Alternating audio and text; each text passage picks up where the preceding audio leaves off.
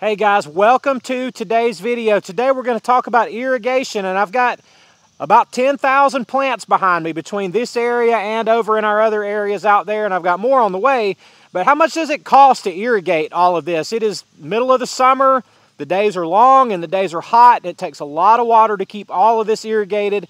How many gallons does it take? How much money does it cost? And is this a major expense in our nursery? Well, this is our first year doing this full time. We've never used anywhere near this amount of water before on irrigation, and we're actually learning the answer to this question as I'm making this video. So I'm looking forward to showing y'all kind of exactly how we're going to figure this out, and hopefully it's helpful to you today. So we really have three separate areas that we irrigate, and we have this we call this our large area out here. You have to call your area something, and that's just what we call this one. And this is the one that we just recently built, just in the last, I guess, 3 months. And we did a video on when we built this, and we put all these plants out here, and it's kind of expanding, and we're about to expand it again and expand the irrigation again. But this is by far the area that is taking the most water. We have a 1.5 inch water line with no pressure reducer on this whatsoever. So it's just a free flow from the water meter down that 1.5 inch line, probably 250 or 300 feet straight out here. And I mean, it sprays like mad out here. And we're going to show you the water actually spraying out here and try to give you an idea of how much water volume there is out here, because it's a lot. And then over that way, we've got two areas in the shade that are considerably smaller, and they have pressure reducers on them, so they're not feeding as much water as over here. But we're going to show you both of those. And the reason I want to show you this is because I want you to get in your mind, if you're trying to start a small nursery, either in your backyard or on your farm or wherever it is, so you have in your mind some idea of how much water it's going to take for you to water the plants that you have in a certain area. So if you've got a larger area like I've got right here where I'm sitting, or if you've got a smaller area like I'll show you in a minute, just kind of give you an idea of what the difference is and how much water it uses in each one of those areas. We're standing out here at our water meter. You can see the plants in the background, at least some of them that we're going to water. And I want to take a look and see what our meter reading is, and then we're going to check it again after we irrigate everything and see how many gallons we're using per irrigation cycle. In other words, how many we're using per day on irrigation. So for now, at least, with this main area of our plants, I've just turned this on and off manually, and I just set a timer on my phone so I know when to turn it off. But we run this for 17 minutes. Like, that just seems to be the sweet spot for us on what gets everything thoroughly watered versus having way too much runoff, and we do that one time a day.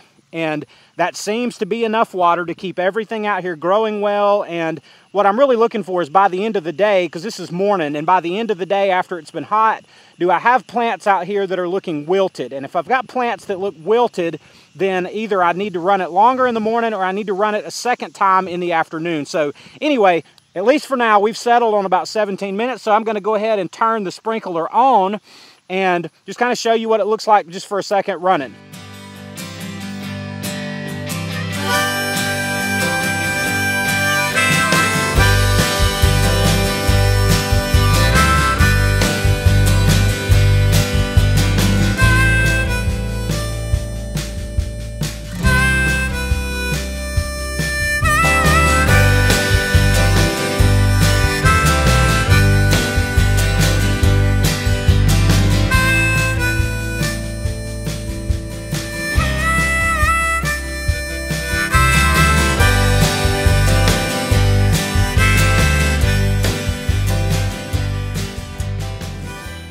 Another area, we have our larger area over there, and another area that we have that we irrigate is right here where I'm standing. And mostly what's under here is small plants growing out. Just for example, that may be kind of a long way away, but there's a blue mouse ear hosta in a 3-inch pot. And there's a few thousand hostas over here, and plus green giants. We've got rows of Sharon growing in here. We've got butterfly bushes growing in here.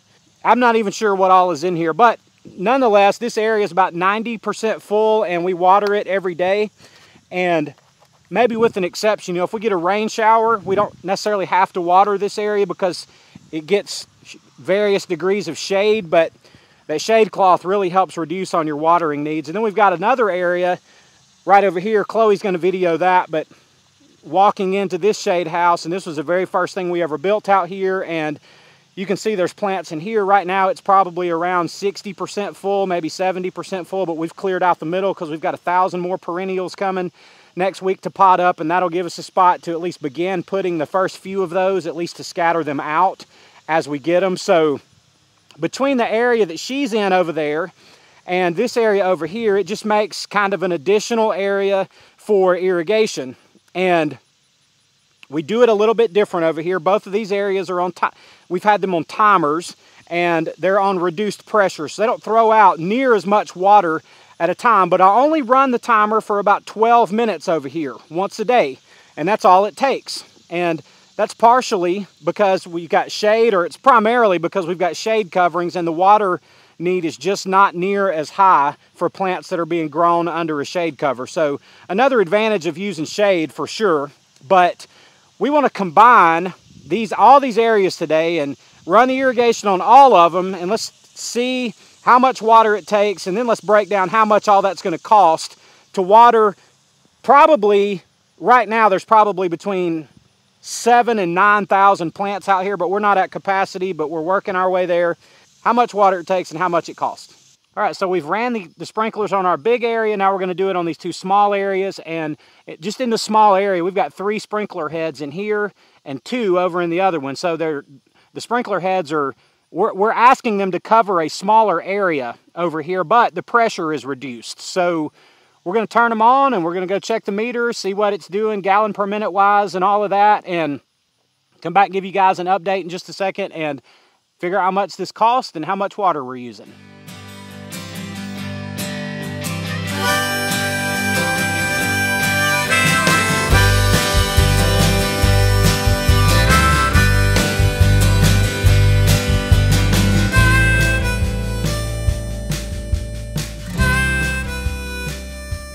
All right, we're back out at the meter. Let's check the box and see how much we used.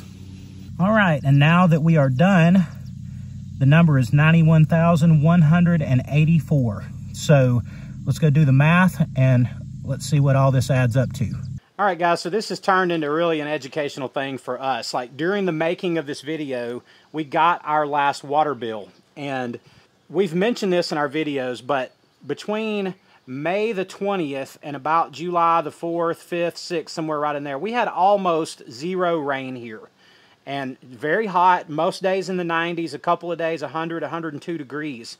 And we watered during that period virtually every single day. There were a few days when we did not water, when we had a rain shower in the afternoon, maybe up to 2/10 of an inch. And I was kind of terrified, to be honest with you, about how much it was costing us to run all this water, because I've never used anywhere near this much water before. So I was watering as sparingly as I could, but yet at the same time keeping our plants healthy and alive, which absolutely is the priority. So our water bill came, and I'm going to pop this up here on the screen, just a snapshot of it, but of the relevant parts of it. But our actual water usage during that period, or during most of that period, was about 26,000 gallons of water. Now, if you don't know anything about irrigation, or like what kind of water you're actually using when you irrigate, our consumption for our family of 5, just for our house, just our residential use, is about 4,000 to 5,000 gallons a month. So it's about 5 times that for irrigation, just to give you some idea of what we're talking about here. So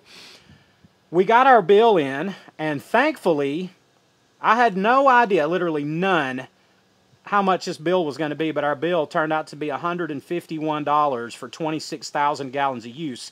And that's in a month where we ran the sprinkler 23, 24, 25 days, something like that. And again, there are days when I ran it a little bit shorter. Maybe we had a light rain shower, or maybe I didn't run it in the shade houses that day for this reason or that. But for the most part, that represents the very high end of what our water bills will ever be, because we had no rain. So that encourages me going forward. Another reason I thought this might be helpful to you guys is just to see the volume of water that's used. So we could probably set up our sprinkler system to have a little bit less waste. I'm not doing drip irrigation. I'm absolutely not doing that for thousands of plants. Forget it. I'm not doing it.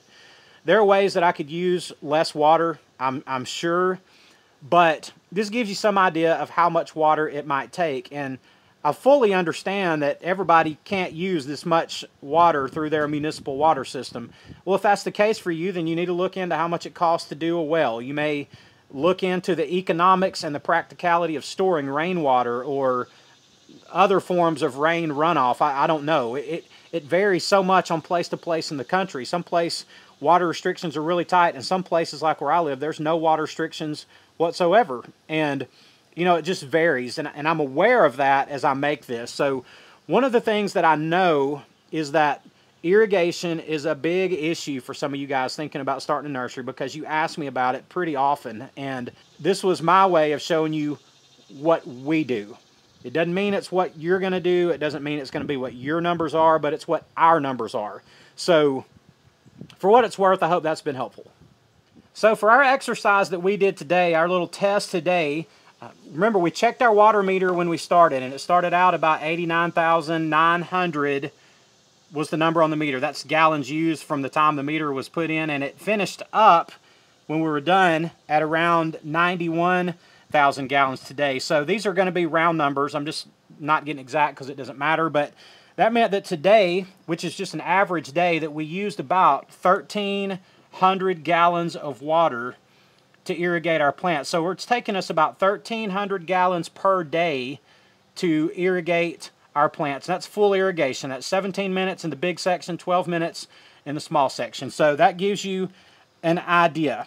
Our water rate is about $5.80 per 1,000 gallons, which means that just approximate numbers, it's costing us about $7.50 a day to water our plants on the days that we run irrigation. Now, rain does all kinds of interesting things. If it rains, you know, at 2 or 3 o'clock in the afternoon and you get a good heavy rain and it stays cloudy the rest of that day, you don't have to rain that day, and you probably don't have to water the next day either. So, you know, just kind of depends on, it all depends in the summer on rain. So, you know, we're always hoping to get some rain for the sake of irrigation, but at the same time, it costs us about $7.50 per day.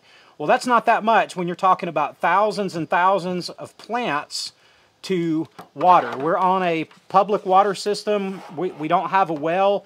Many questions I've been asked about, are you guys going to get a well for your irrigation? I don't know if we eventually will or not, but it would take years for us to recoup the investment of putting in a well that might cost between $5,000 and $10,000 to have installed. So what I'm showing you guys on irrigation today is also the summer months. I mean, there are months like December, January. I mean, the winter months when we don't irrigate at all, and our water bill is between $0 and $17, because $17 is our minimum.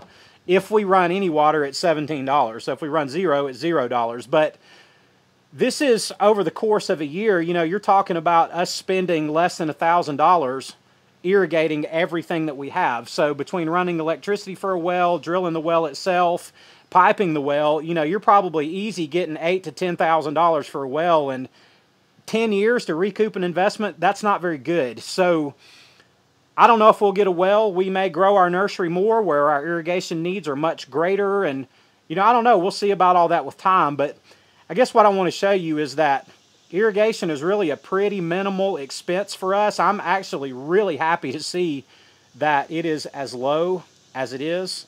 You know, we use the water hose and hand water a few things every day. Our mist system's running every day, but that is just a negligible amount of water compared to our overhead watering that covers, you know, the overwhelming majority of what we're doing. So for us, $7.50 a day on the days that we run the irrigation, and you know, that's pretty good. That's, you know, I think worst case scenario, if we go through a drought, it's 100 degrees every day, literally zero rain for a month, I think our water bill is going to be between $200 and $220. So, and that's probably not ever going to happen. So maybe this is helpful to you just as kind of an exercise in how much water you might expect to use.